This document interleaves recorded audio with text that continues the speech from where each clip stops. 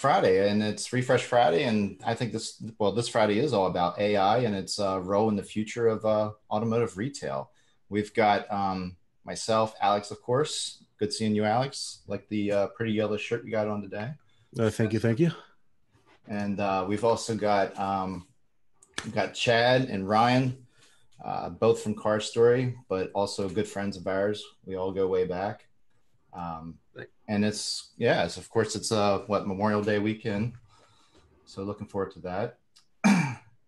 Chad, everybody's selling cars, right? Yeah, it is. It usually is a pretty big weekend for cars. Hell yeah. Yeah. And even Monday. We close early Monday, but it's usually a pretty busy day. So, but anyways, Chad, welcome aboard. Thanks for having me. For all of us that's watching that maybe they don't quite know who Chad is, why don't you give us a little bit of background?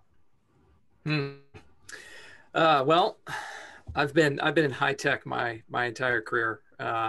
One of my first jobs, actually, I was doing a lot of work with OEMs, with Nissan, Ford, Chrysler. We were back in the day developing configurators and pricing tools for websites. And actually, we were doing some AI work way back when Nissan first launched the Titan full-size truck. We were actually trying to predict what the configuration options should be because they had no prior experience with full-size trucks. And so that was some of my early forays into AI for automotive, and did a number of things along the way. Spent some time. Was that with Trilogy? Yes. Yeah. Okay, I thought so. Yep. So did a number of other companies in the ratings and reviews space, in the social space, and then made my way back over here to Car Story with a bunch of actually old Trilogy buddies. So been at this now for about 4 years. Ratings and reviews, was that with Bizarre Voice? Bizarre, yes. Yeah. Are they still around?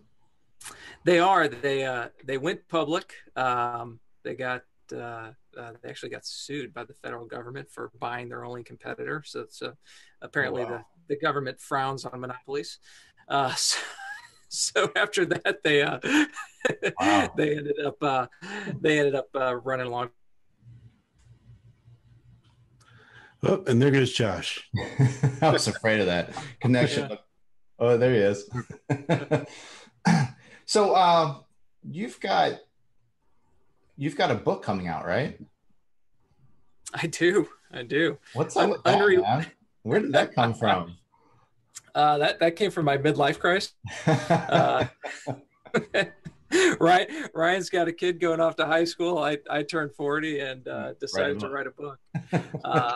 Yeah, that's a different kind of baby. Yeah.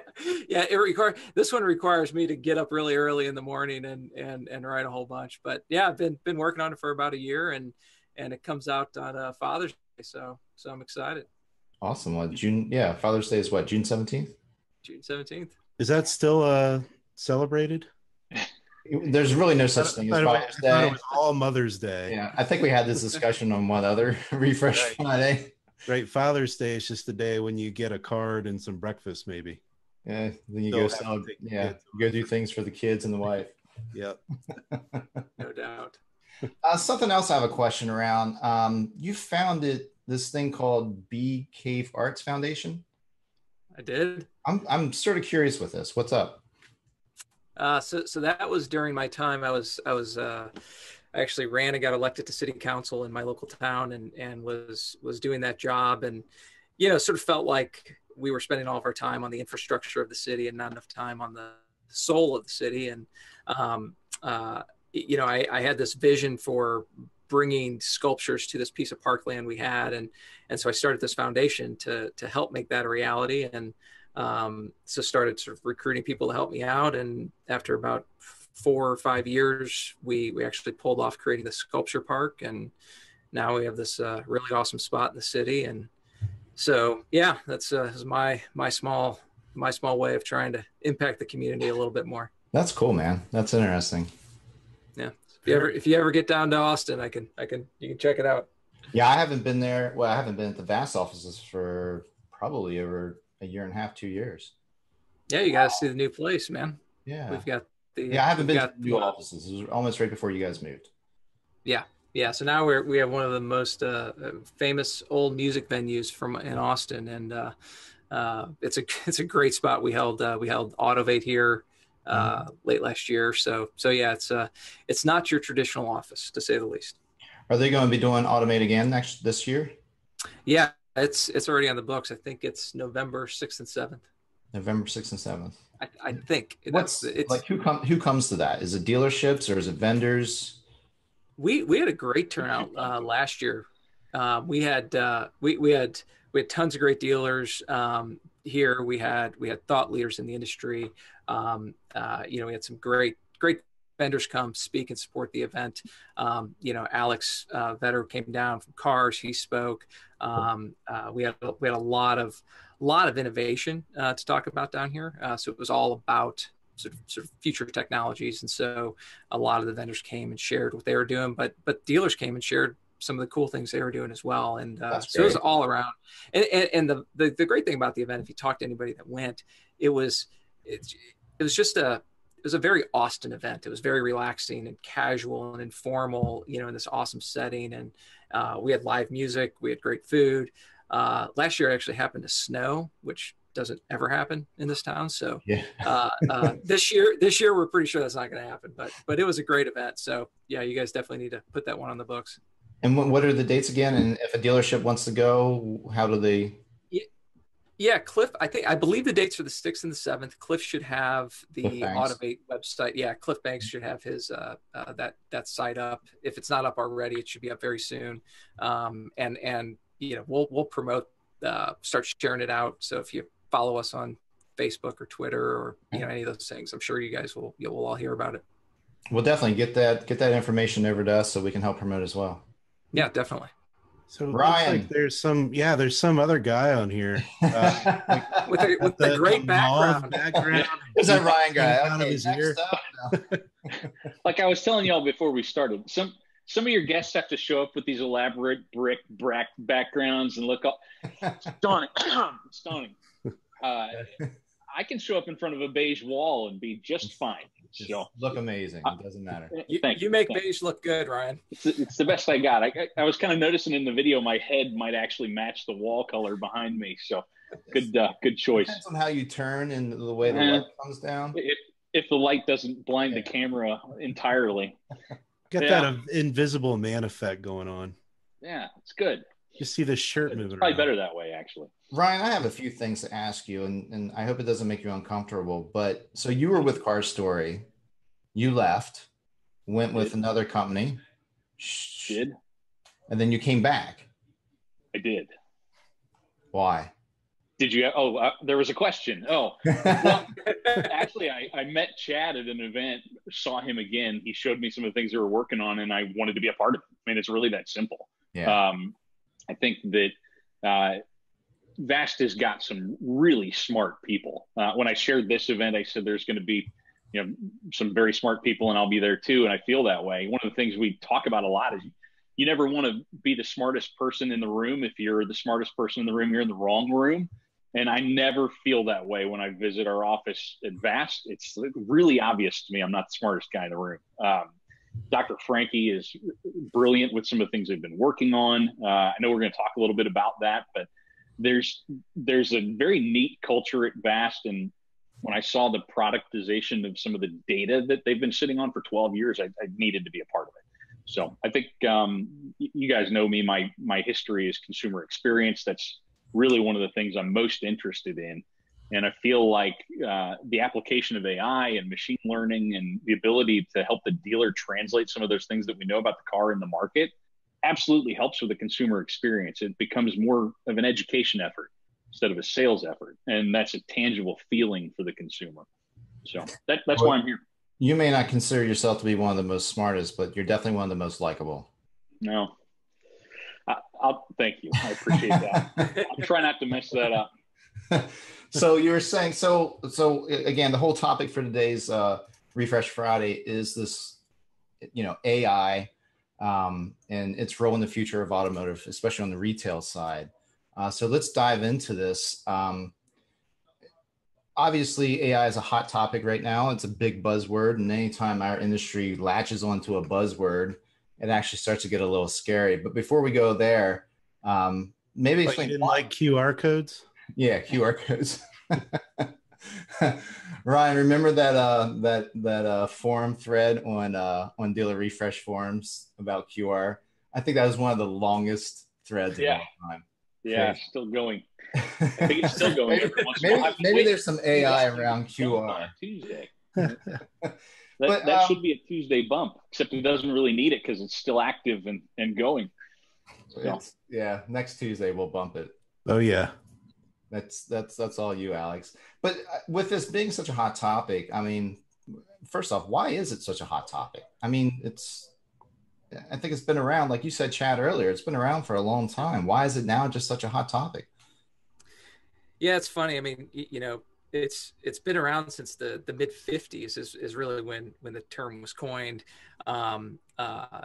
Companies have been working in the space for a long time, and it was, for the longest time, it was a sort of technology looking for a problem, and it was almost academic for a long time, trying to figure out if we could make this work.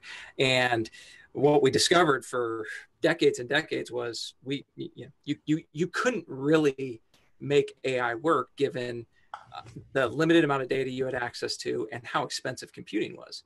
And so one of the big reasons why everybody's talking about this now is because it actually has nothing to do with it being a fad. It has everything to do with that technology has changed quite a bit. Computing power is unbelievable today, and it's darn near free. And the amount of data we have access to is tremendous. And so you now can actually start to train models and teach computers to learn and to make predictions and to do the things we've always wanted AI to do, very reliably and very inexpensively. Mm-hmm.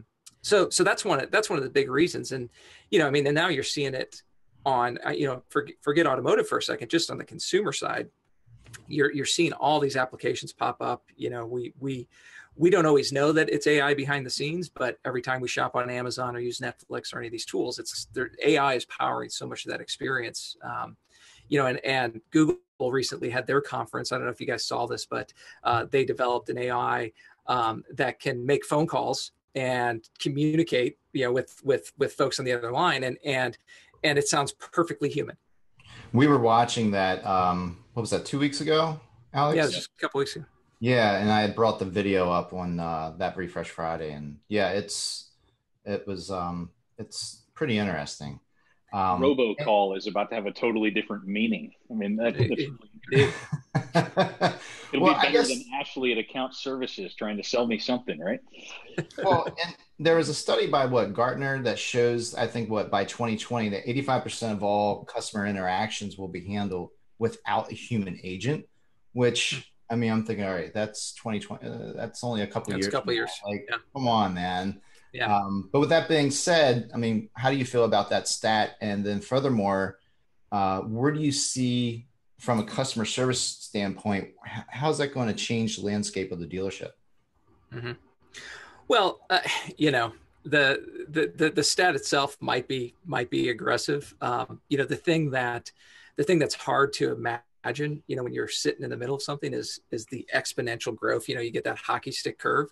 I think we're seeing a hockey stick curve with this technology right now. So they could be spot on, and I think that's what's more relevant is, whether or not they get that stat correct. What's happening right now is exponential growth with this technology.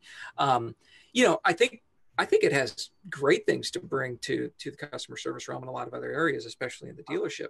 I haven't gone through, sort of dealership trainings, but I know a lot of folks that do those trainings, and I talk to them about their process and what they're trying to teach and instill. And I know the struggles and the stats around dealer turnover and things of that nature. And it's like, well, gosh, if you can actually bring AI in and have it perform a certain part of that job, sort of to perfection, and still have a human component on top of it for when when you sort of can take it, you sort of reach a point where it's like, okay, great, now I actually do need to talk to somebody. I think that's going to do wonders for the experience for both consumers and then, for dealers as well. It's going to be interesting for sure. You like it when it works, the technology, right? Just kind of thinking about your question. You have those bad experiences with some of the voice recognition software, things auto correcting, they're totally wrong. And sitting on a phone trying to get the computer to understand. I think everybody's seen that video where you're screaming things at the phone, and old people Alexa was the other example that came to mind where, they had to have certain words programmed to make it do things. But as Chad was saying, as the technology improves, the experience improves because you don't have those bad experiences. Everything's getting better. I think that's crucial and key to the consumer experience component. Well, and like I was just on the phone the other day with one of these healthcare companies, and they sent me down this ridiculous, sort of decision tree. Like, if you want this, press 1. If you want this, press 2. And there's 27 options. And I'm like, how about I just tell you what I want up front, and then you listen to me and route me to the right thing. Right? Well, a lot of the phone companies have been using that. I know AT&T, and actually, I think T-Mobile, if I'm not mistaken, was one of the first mobile tele companies that was using some type of AI piece where you would just speak, say what you want, and then there was no actual phone tree. Right. Yeah. I think it's gonna permeate. I don't think this is about wholesale replacement of people. I think it's about augmentation and really streamlining the experience for both parties. So you mentioned we're hitting on the AI buzzword. You also hit on augmentation there for a minute.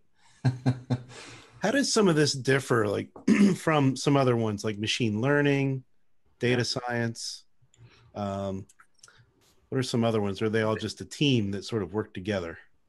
Yeah. So the way I try to describe it is AI is sort of the umbrella space, and a lot of these things, like for example, machine learning would be it's a subset of AI, right? It's an approach to developing AI, and there's a whole lot of others that sort of fit into that camp. And machine learning's really interesting. One of the ways we use it is we teach a machine what a photo is. So if I want to try to tag dealer photos of cars, I want to say, well, this is the cockpit view, this is the rear seat, this is a tire, this is the rear of the vehicle.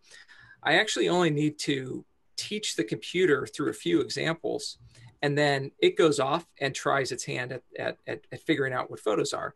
And then I can come back, and just like a teacher, I can grade them and say, okay, well, you missed this, you got these right, okay, and then it learns from its mistakes, and it keeps getting better and better and better. And those algorithms are getting so powerful that there's even systems that essentially you don't need to teach. You can just sort of let it go. So for example, there's a great one. Google developed an AI to play the game of Go, which is it's the game with those black and white little sort of pebbles, if you will, on a big board, and they didn't teach it the rules. They just let it start playing, and it figured out the rules, and it figured out strategies simply by playing games, winning and losing, and essentially within 4 months became the best Go player in the world, all just through this concept of machine learning. So it's a pretty powerful piece of technology for sure. I think it's a little scary. There are definitely those folks out there that I'm one of those folks. Yes. There's a great book. It's called Life 3.0, and the first chapter is it's the best short story you'll ever read, because it sort of describes a scenario where essentially AI does become smarter than humans, and even with all the precautions that we take, it outsmarts us, and we screw up, and it essentially takes over the world and those sorts of things. So anyway, it's a good one to read. Who here has seen the movie Her? I haven't seen it. You haven't seen that? No. Alex? With Joaquin, or not Phoenix. No, I haven't seen Her. It's around the operating system. He falls in love with the operating system, but a lot of it's based on he gets to know his personality through, I guess, a form of AI, of course. Jeff, right, man, you should work more. Thanks. Chad, you mentioned something around the photo portion and looking at different photos using AI. And I know it wasn't too long ago, maybe less than a year ago, you guys, maybe a little bit longer, had a study showing that, you know, really you only needed X amount of photos, and these were the prime photos that you needed. Did you guys use any form of your internal AI to come up with that? So, yeah, so that study, we started by asking what we thought was a very simple question, just do the number of photos affect lead conversion on third-party marketplaces? Mm-hmm. And what we found was that 9 was the optimal number of photos. Isn't that crazy? But yet everyone tells you have as many photos as possible. Yeah, at least 21. At least 41. So I got a combination of, I got Christmas cards and I got hate mail. Because I didn't realize this was such a polarizing topic, but after the hate mail, I said, well, let's dig into this a little bit more. And that's when we discovered that when you look at these cars that have 9 photos, it's a good cross sample of interior and exterior shots. You sort of have the 9 photos you need to understand what that car looks like. But when you have 40 photos, all of the interior shots got pushed to the back. And one of the things we found was, you know, that's sort of cockpit view, the technology that you're going to be surrounded by every day is the second most important image to a consumer. And so then we came out and we said, okay, you know, the stat about the 9 photos is that's just math. That one was absolutely correct. But it says, look, if you're going to put 30 or 40 photos up, put them in this order so that you don't force the user to have to wade through, you know, 8 pictures of tires, you know, on a sedan for some reason, which we've seen.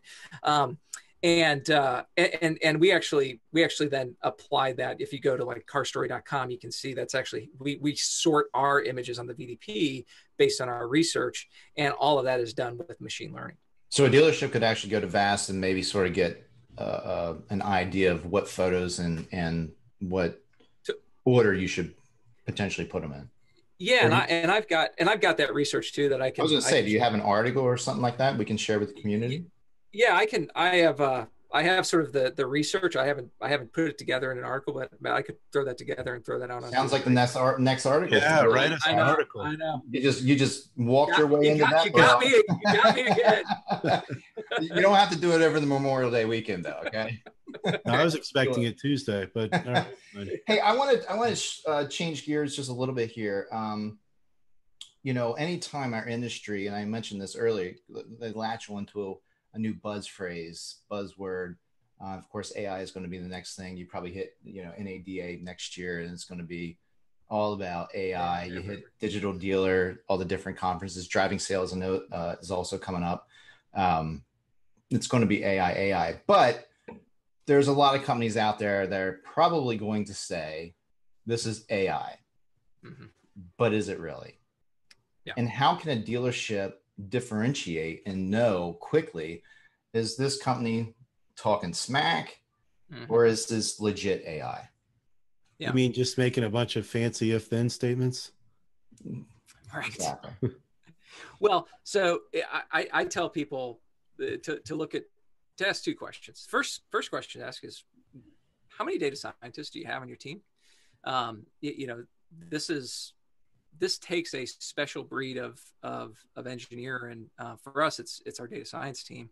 You know, and if somebody says none, or well, I've got one guy, you know, you're like, okay, great. Now tell me about your data, because the thing with AI is it's only as good as the data you can provide it. And what company after company struggles with is getting enough data to teach the machines, and data that's good enough, right? I mean, I can tell you, we spend a tremendous amount of time just cleaning and organizing and normalizing the data that we receive, you know, just on inventory alone, right? We see mistakes all the time. And you know, if you're operating on bad data, you're going to have a bad output. So those are two questions to ask right out of the gate. Informative. Might feel a little intimidated when they ask those questions, but well, follow up to that. So to the dealer at the end of the day, and I guess this might depend on the application, but what's really the difference between a true AI as you would define it versus those fancy if then statements? Sure. Yeah. You're essentially, at the end of the day, you're trying to generate an answer, right? So in the case of a result, in the case of our, you're right. In the case of our photo example, we process, we process 10 to 20 million photos every day, right? You can't do that with humans, right? It's just too big of a problem. You really can't do it any other way. That's just an unsolvable problem without AI.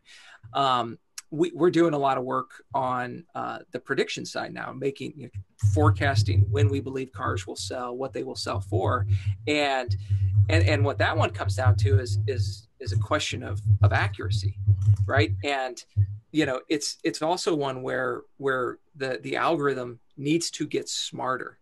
So when it comes to, if we've all used Amazon Alexa or Google Home, and I'm sure in the early days it got more wrong than it got right, and there's a lot we sort of would stump the AI on, but I think we also then noticed that it just got smarter and smarter and better and better, and that's the other really important component is AI learns from what it's doing, and you should start to see those results improving over time, and you don't get that with hard coded sort of tree algorithms, if you will. You can always write more if then statements. Well, I'll tell you, it's interesting. We did so we've built pricing models for about, I guess now it's right around 50,000 used vehicles.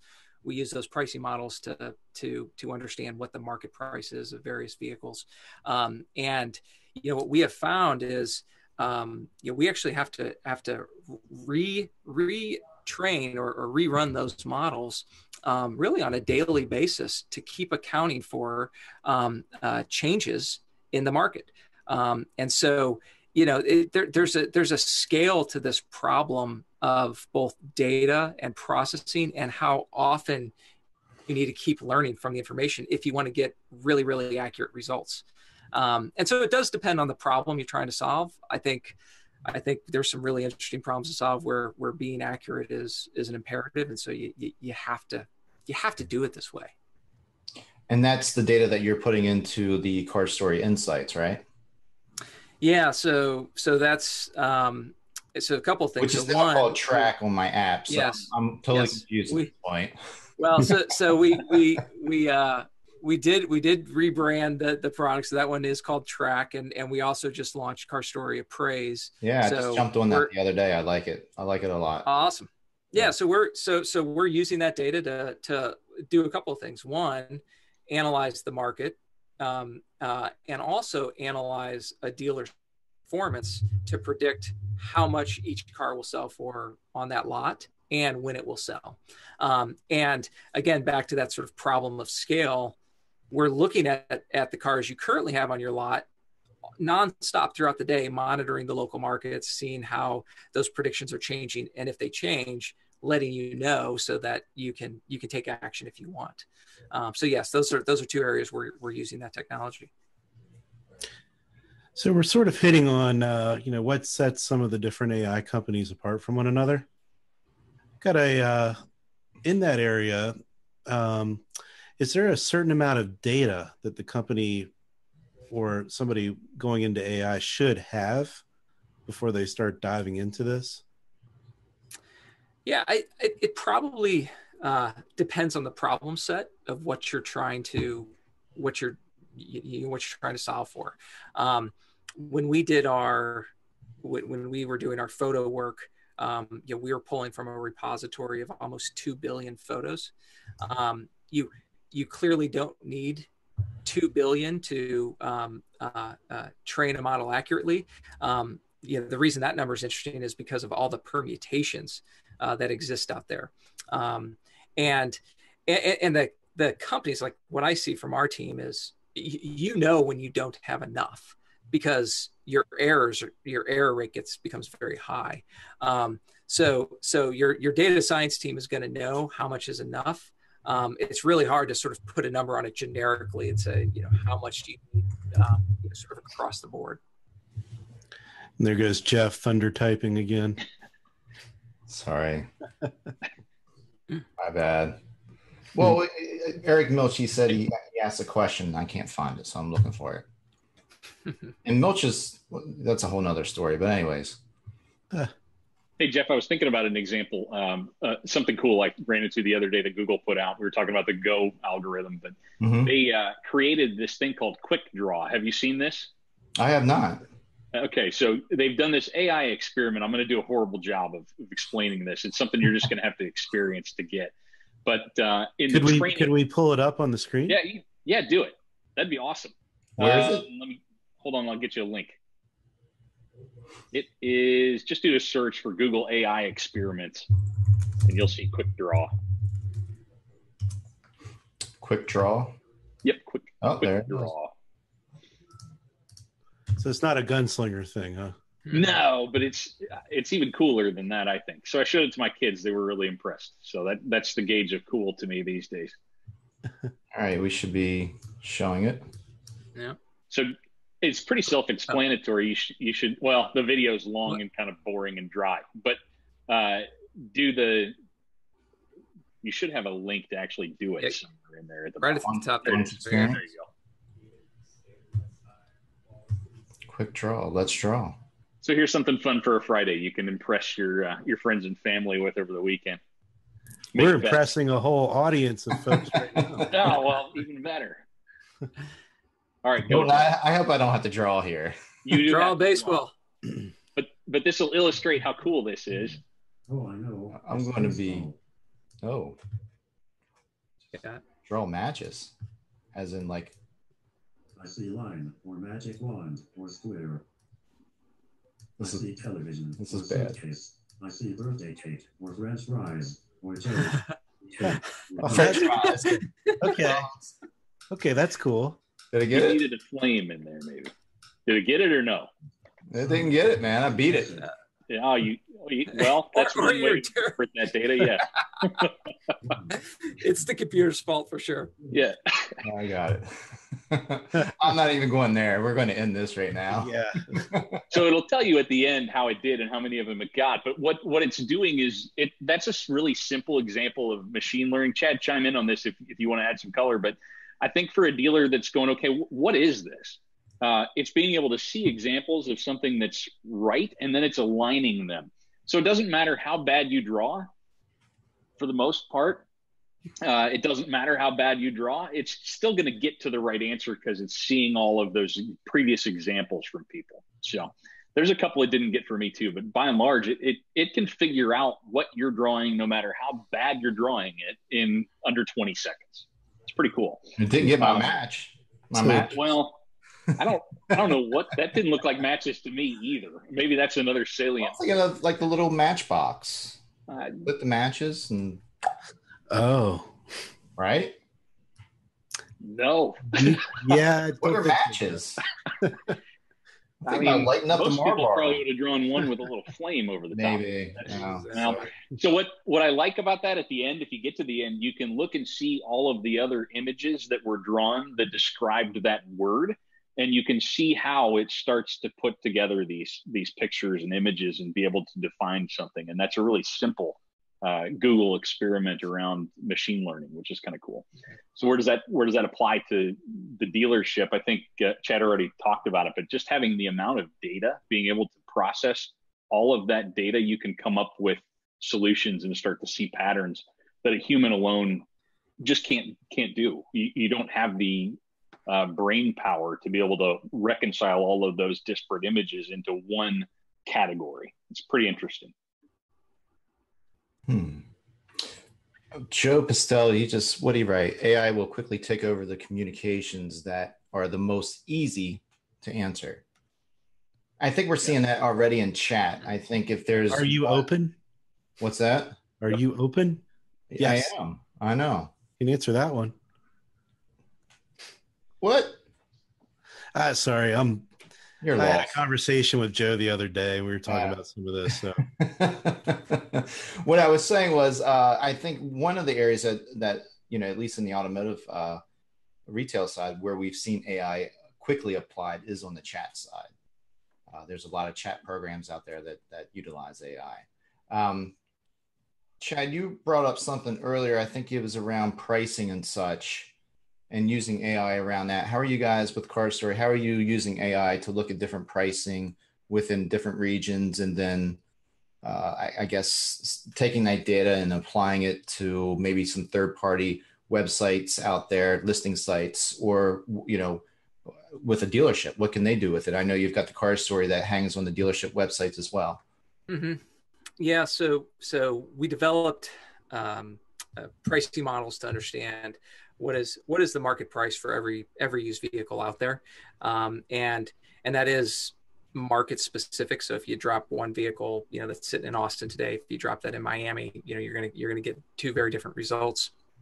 And then we do an analysis of the other vehicles that it's competing with to understand where it sits in the local market, to understand, is it a great deal? Is it a good deal? And you're right, that so one of the ways that gets deployed for dealers today is with the CarStory market report. That's up and running on about, now it's over 10,000 dealer websites, as well as some OEMs like VW, Ford, and Hyundai, and then marketplaces as well.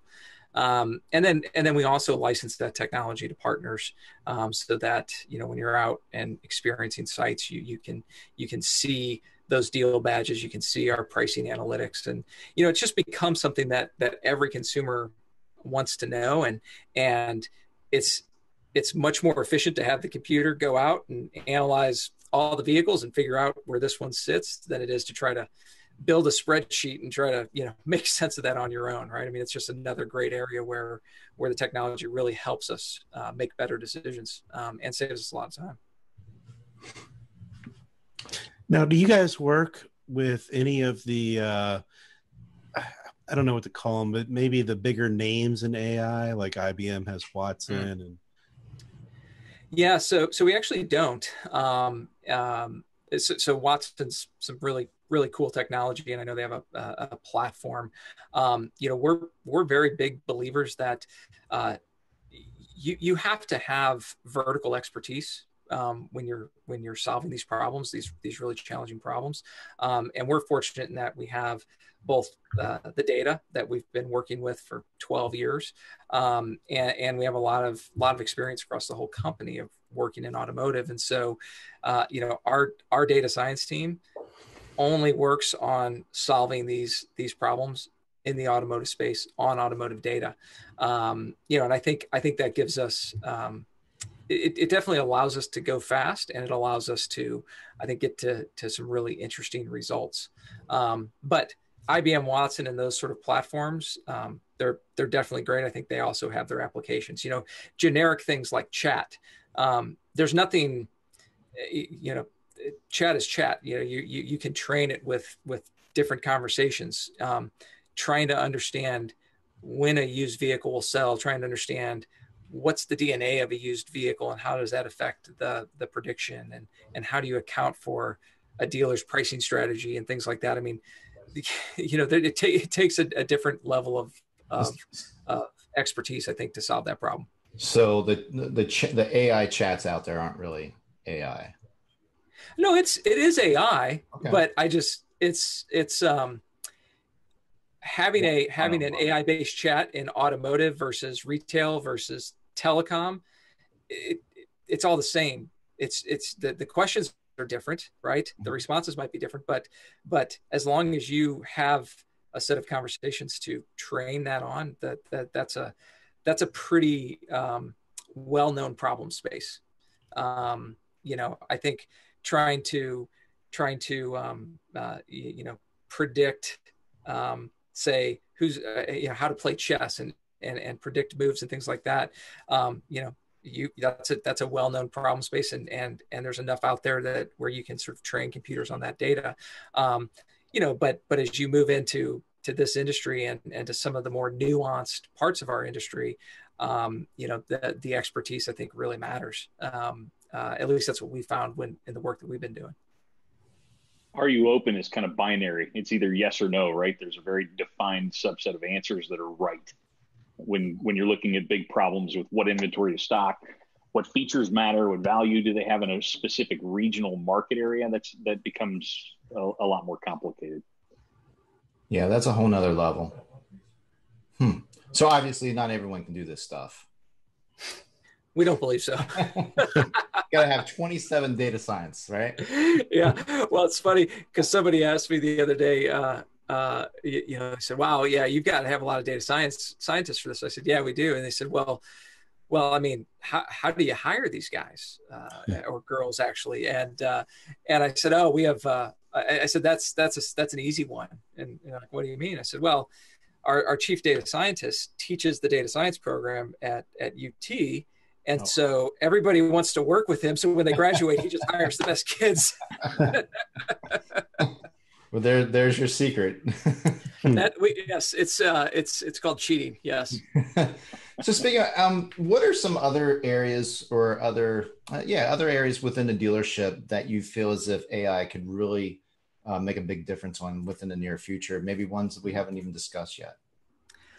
I mean, I think there's so many different interactions where AI can have an impact. What about the parts department? I was just thinking of service scheduling. Yeah. Oh goodness, yeah. So you got especially on a day like today, how many service writers are out there padding their schedule? Right. Well, like 30K so let's take service. I mean, what are some of the problems? Like what are the biggest problems when it comes to managing those service departments? The mishaps that go on in the shop would be a big one. So mishaps is probably a wrong word, but you've got a lot of programming on cars today. Mm-hmm. And sometimes the programs don't take. So you can spend an hour trying to get some programming to take into, whatever vehicle you're working on. And then you get the dreaded box at the end that says, oh, didn't take, or whatever the module says. And now you got to start over. Mm-hmm. So there's 2 wasted hours. Wow. Right there. So that's something. I've got one maybe a little bit more simplistic. A lot of dealerships, of course, have loaner car programs. Mm-hmm. And the loaner car programs do not speak with the service CRM. They don't speak with the DMS. Right. But yet, there's got to be a set of data out there that shows when do we get more people asking for loaner cars and what services are applied towards. I don't know. I think that there's probably some ideas around that. Yeah, I think what's great about the dealership is you guys are sitting on mounds and mounds of data, and you can pull that out. You can see what are the characteristics of people that are really good about their routine maintenance. You can see which ones are more likely to request those loaner cars versus not. I mean, those are quite frankly really straightforward problems to solve with this type of technology. On the loaner car piece, I was actually having a conversation with the DealerWare guys. I don't know if you guys are familiar with them. It's a division of Silver Car, bought by Audi, and they're helping dealers manage their fleet. And one of the problems that pops up is they're trying to figure out well, can we be smart about when we take those cars out of service and drop them onto the used car lot, because there's another area where those two groups aren't really talking to each other. And and that's one where it's like, oh, well, actually, yeah, we can tell you that, right? We can tell you, do not put any more A3s on your lot right now because, they're not going to sell and you're going to lose your shirt, wait 30 days and then do it. And that's another area. So I love those examples where there's big data, where there's just a lot of data to crunch. And you knew in your gut that if you could crunch the data, you would see a trend and a pattern, and then it could give you those answers. I like that, Chad. Or use used car story insights, that data to know, okay, so we've got this car as a loaner car. When should we bring it out? Maybe right now there's a high demand for this vehicle. 100%. Yeah, no question. Let's not wait 2 months to take it out of, loaner service. Let's go ahead and get it out there. Yeah, I like that. That's awesome. Yeah, it's I just saw a great one the other day. I don't know if you guys ever do this, but when I'm sending emails, I sometimes have to sort of take a note and like, okay, I sent this to somebody, I'm asking them to follow up, and I need to keep track of whether or not they followed up, and I don't like keeping the email in my inbox. Gmail just released their new version of Gmail, and this feature just popped up. I saw this email just pop up, and it said, hey, you sent this email 3 days ago, and it looked like you were expecting a follow-up. We didn't see a follow-up. Ooh. Do you want to take some action? I was like, this is amazing, No, right? I mean, it's just awesome. Yeah. Right. I mean, and this is the type of stuff where AI is so valuable is it's making our lives easier and doing things that we would otherwise have to spend a lot of time on. So who's the next industry CRM that incorporates true AI? I am not close enough to that. BZ results. Yeah. Do some AI around some emails, video emails. Real quick, Joe Pistel, of course, has another question. He was talking about AI and how maybe it could fix weak VIN explosions. Is there anything around that? I mean, this is a great company to. Yeah, so we're actually doing some work on that as well. So as I mentioned, you have this garbage in, garbage out scenario with any type of work you're doing on data. So one of the first things we did, and it's something we've been working on for a long time, is looking at ways to better understand what is on a vehicle. Everything from, is it the right trim, transmission, feature set, all those things. We did an analysis recently of about 4 million listings and saw a 20% error rate.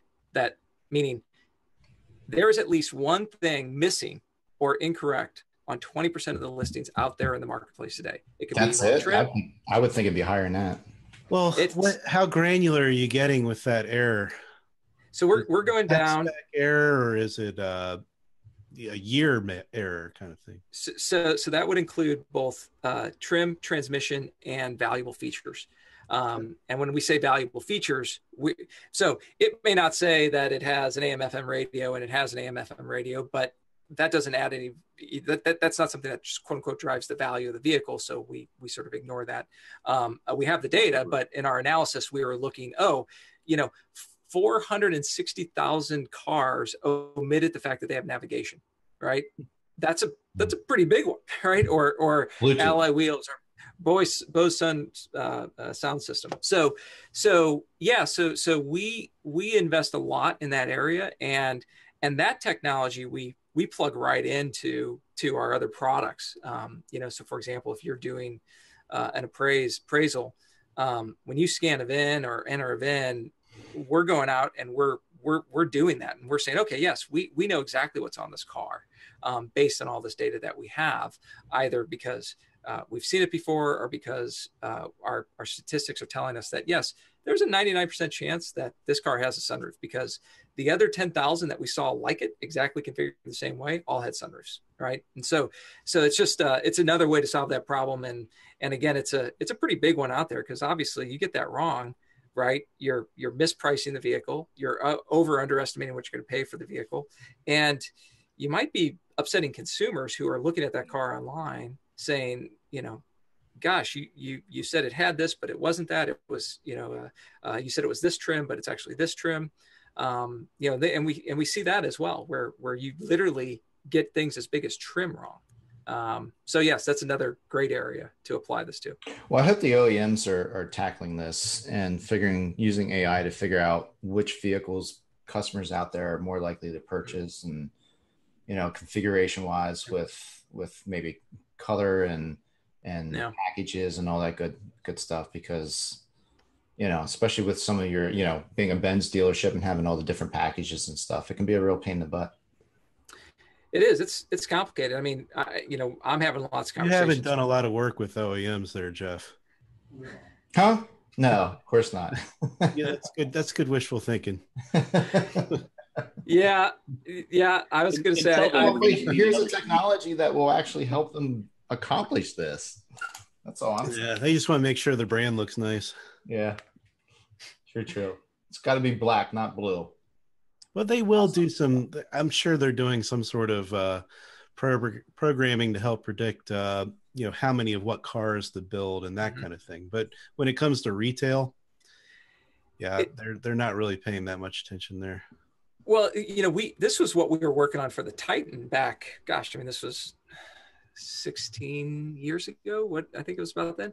And the problem, the one problem the OEMs have is you look at the data and you say, wow, green minivans are selling like crazy in Florida.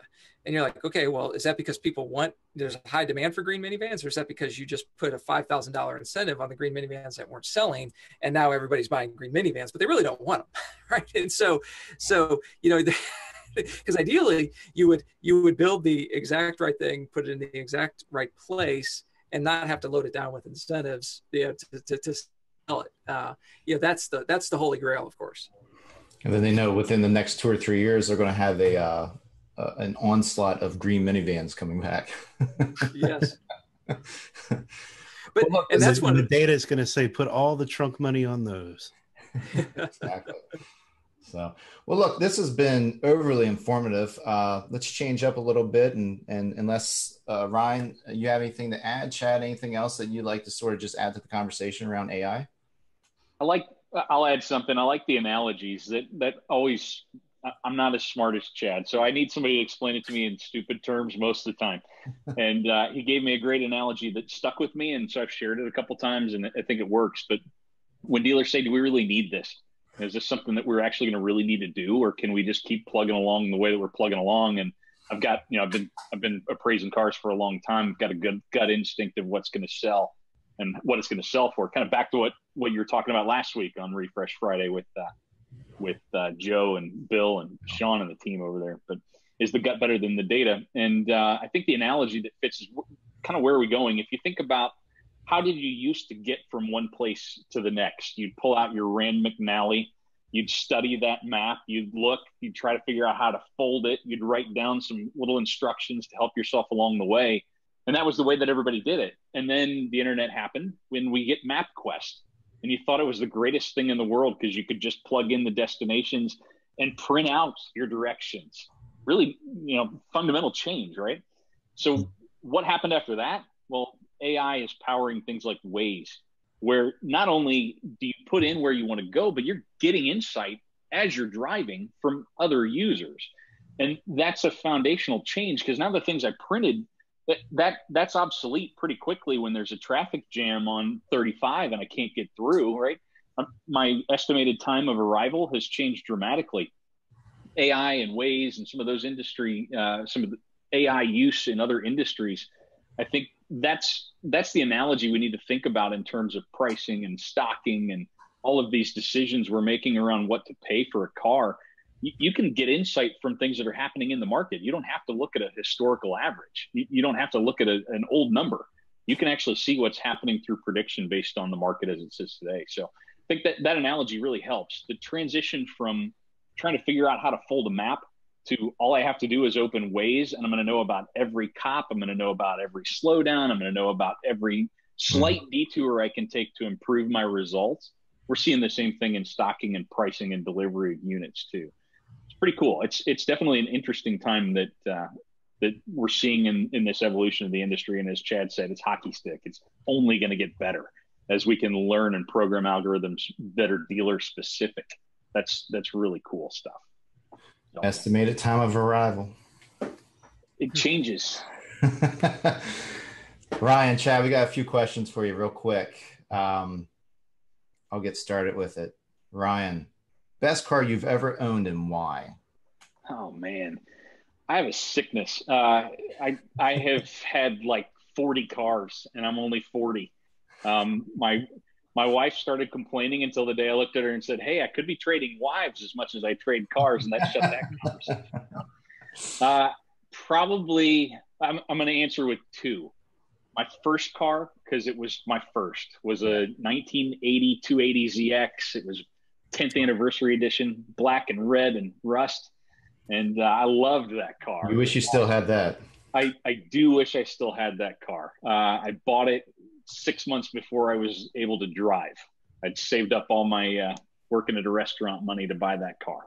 So I love that car. I also have a fondness for Jeeps. I've had several of them over the years. So I like the old CJs a lot. Yeah, anything with wheels and motors is of interest to me. Chad? Well, I don't have the same addiction, but I am a fellow St. Louis boy, and my first car was a 280Z. It was an '83. Wow. Had all the rust. It was blue. It talked to you. It was awesome. T-tops.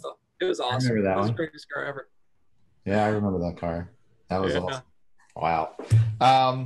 Alex, next question. I actually don't have them in front of me, Jeff. You kept them to yourself. I did not. You were shared, I'm pretty sure. Really? Okay. Ryan, what have you recently binge watched or are currently binge watching? So some of it's my profession, but I've caught enough of these episodes of Westworld to think about AI in a Terminator sense. Have you seen this show? I have not, but that's one that's on HBO. That's it's kind of interesting. So we watched that. My wife and I also watched the Rajnashi cult. I can't remember the name. Wild Country, I think it was, or Wild. Oh, that was a good one. We just finished that too. It was interesting I lived through that, but I was young enough I didn't really know what was going on. So that's it for me. That's on Netflix. Yeah, I want to check that one out. Chad? Yeah, I haven't done that in a while, but the last one was Suits, which it's a killer. It's a killer. Yeah. I think that one's also a little old, so it is. Yeah. So Chad, it's Friday, and obviously you're at work. We see the employees walking behind you. Yes. If you weren't at work today, what would you be doing? I'd be on the golf course. No question. Sweet. Ryan? Yeah. Motorcycle, probably. That's my alone time, is go out and get lost on a motorcycle somewhere. Good deal. What's your favorite app at the moment?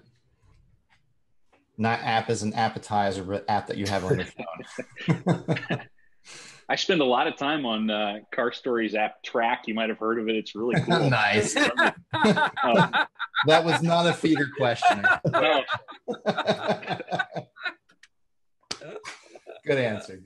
Chad, don't say the same. Which one of you is the CMO? Oh, man.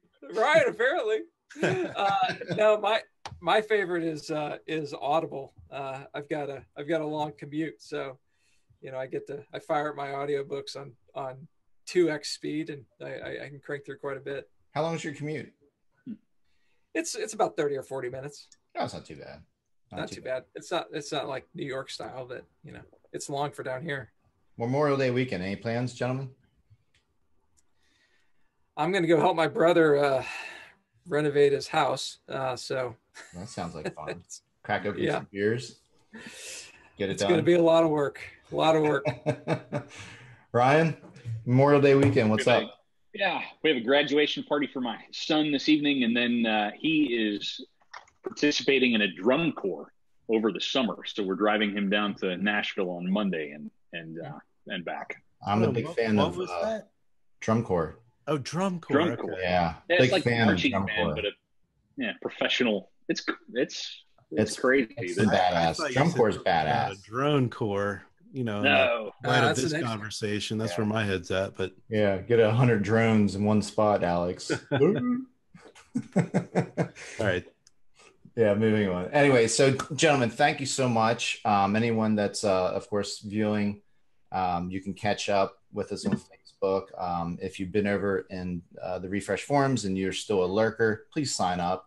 And then, of course, if Alex gets his shit into gear, we'll have a copy of this over on YouTube. You can subscribe to the channel over there and catch up on all of our previous episodes. I like how you always try to give me crap for not getting it on YouTube. It only takes like 2 or 3 days, but if Jeff does it, which it would never ever happen. All right, Alex. So back at you in your drunk or. Can I just remove you from the room here? Just delete. Please. Should be a big delete button up here. Hey, Jeff, we're coming up on maybe not as quickly as I think, but aren't we coming up on a pretty big anniversary for the Refresh forums? When did was that April 08, 09? I should know this. I think I should know this too. I think May. Yeah, I think it's 14 years. I think next year will be 15 years. We're going to have a big party at the vast offices. Perfect. Let's do it. Come on down. Come on down.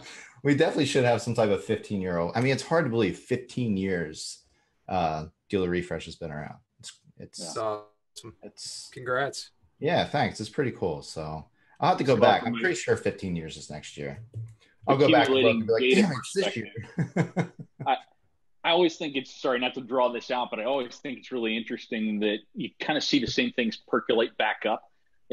I love the idea of bringing back up old things we talked about 8-9 years ago. And those questions are still relevant. It's so interesting to see how ahead of the time Refresh was and to see all those names that pop back up when you do that. So thanks.